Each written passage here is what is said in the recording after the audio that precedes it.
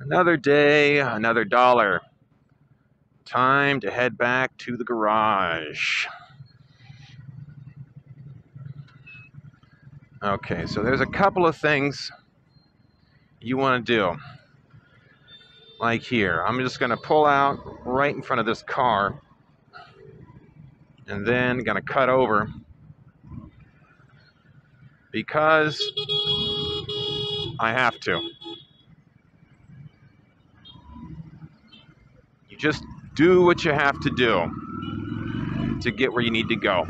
There's one basic rule you can pretty much apply to driving in Indonesia, Vietnam, and many other countries where the driving is a little less than regular. You can do just about anything as long as you do it slowly and people can see you do it so they can avoid you. So, pass on a hill, on a turn, no problem, as long as people can see you doing it.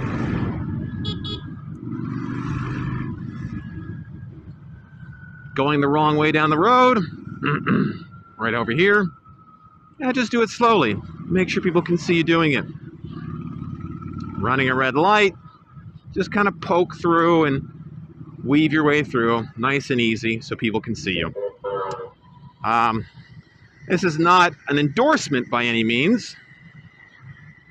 It's just a simple fact, though.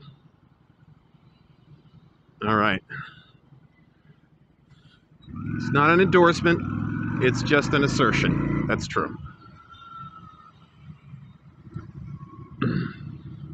Now, to be honest, normally, I am not driving home at this time of day. This is 5 o'clock. It is when rush hour, peak traffic really starts to hit in. It'll be really bad until about 6:30. A good hour and a half to 2 hours of heavy traffic.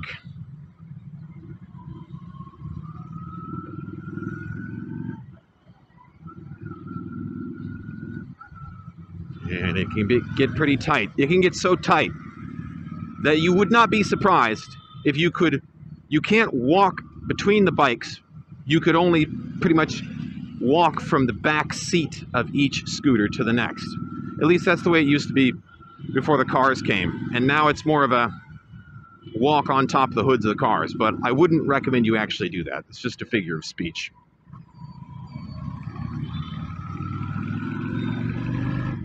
Be honest, if you're going to do a lot of commuting during peak hours, this 400cc bike is not very good for that. It's too big, even for here. Even a bike like this, which is not that big by Western standards, is usually too big of a bike for these roads, where every inch counts. Every inch can count here. And there are no lanes, as you can see. Lane splitting. It's so cute when I watch these American motovloggers talk about, the really cool ability of being able to lane split. It's like, well, you see, in Vietnam, we don't call that something, special or unique, requiring great skill and this really interesting technique. That's just what we call driving. Here, not only do the motorcycles lane split, even the cars lane split. So it's a rather interesting situation. Also remember, people don't look in their mirrors. Like this lady ahead of me in the pink helmet, she doesn't even have mirrors on her scooter. She's never looked beyond, whoa boy, there you go. See what I mean about do something, anything you want? She's probably never even looked beyond like a 100-degree sweep of an arc in front of her. Beyond that, people just look what's going on ahead of them. They don't look over their shoulders. They don't even know what a blind spot is.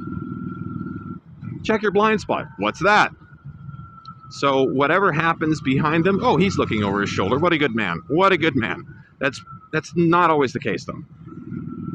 You just, like in skiing, you just have to assume that people are not paying attention to what's going on behind them. Your responsibility is right here. Yeah, helmets are the law. Unless you don't want to mess up your pretty hair, then it doesn't count. But then if you look at this helmet right in front of me, this guy with a white helmet, that thing is useless. It's a piece of plastic with basically no liner whatsoever. If he falls and falls on his head, that plastic will shatter and scalp him, take the skin right off his head. So you'd be better off being like that and having no helmet at all than to be like that and wear a helmet that is really not going to do you a bit of good and will actually be more dangerous to you. When people see my full face helmet, they say, wow, you got such a big, heavy helmet. That's got to be really uncomfortable. And I say, well, yeah, it's uncomfortable when I'm riding, but hopefully it'll be more comfortable when I hit the pavement. And I have. You know, when you're riding bikes here, it's not a matter of when or if you're going to have an accident. It's a matter of time. You're going to have a spill. So, do you want to go really fast and weave through traffic? And oh, speaking of doing anything in traffic, here you go. You could do this, just do it slowly. Just do it slowly. It's okay.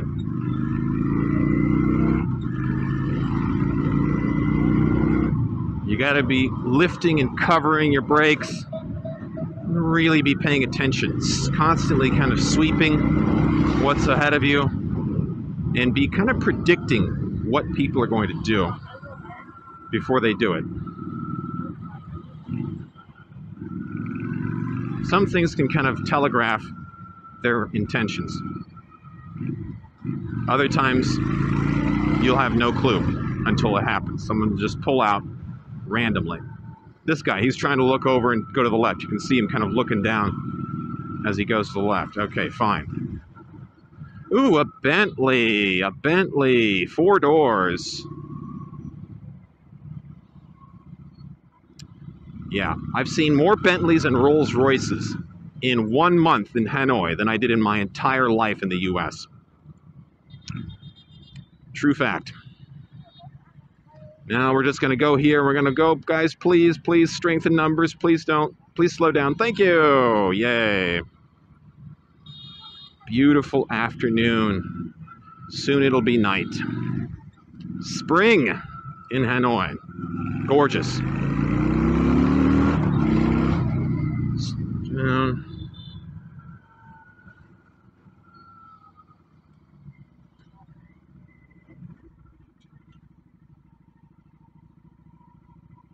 Hopefully this guy doesn't clobber me with this baton. I don't think so.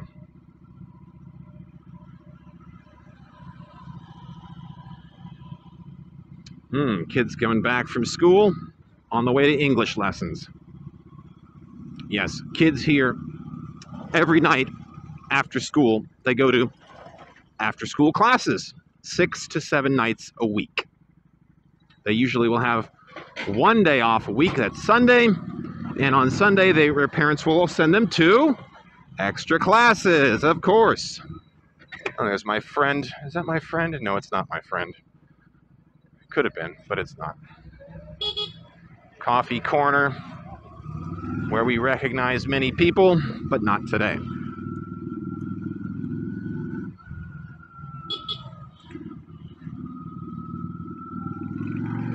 Roll on the power. 60. Maybe a bit too fast for this road.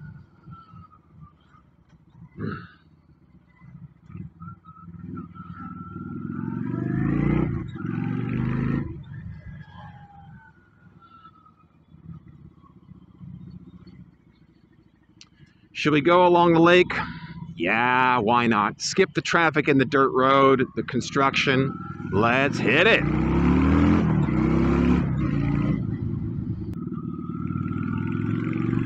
Oh, this is a nice spot to go hang out. Walk with your lady if you want. Quiet and peaceful road. Ah, good old West Lake, where all the Westerners live. Expat Lake. That's what they should call it.